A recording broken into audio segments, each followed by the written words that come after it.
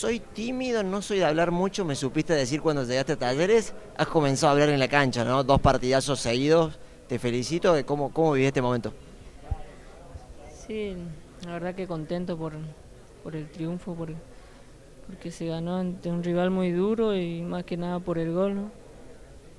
Un buen partido de Talleres desde lo contundente, de ser práctico y marcar en los momentos justos porque Chaco Forever presentó batalla, ¿no?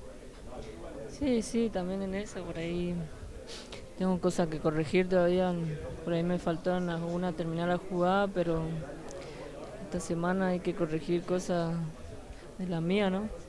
Era importante que llegaran tus goles. ¿Cómo viviste un tetragonal que se hizo largo? Porque me habías dicho quiero mirar al cielo para festejar y se hicieron esperar los goles y ahora llegaron dos seguidos.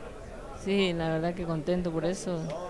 Se hizo esperar el gol y ahora se dio, como decía mi compañero, ahora se te abrió el arco de la semana pasada donde convertí en Bahía Blanca y ahora no te para nadie, me dice, ojalá siga así.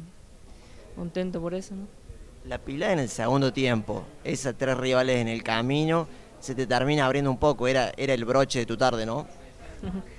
Sí, la verdad que sí, por eso, como te dije que tengo cosas que corregir en eso todavía, pero me dijeron que era penal, que me estabilizó de atrás, me decían que me estabilizó, por eso, por razón me quedó incómoda para pegarle ahí, para picarle, pero no tuve otra que encarar al arquero otra vez y quedó muy mal.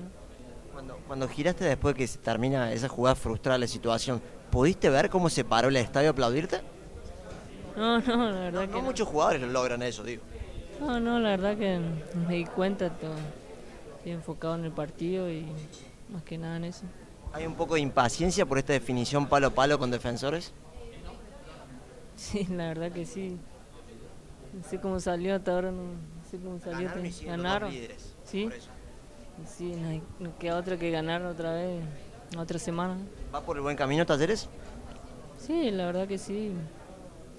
Intento por eso, pero tengo que tener los pies sobre la tierra y tengo que ganar la otra semana, no queda otra.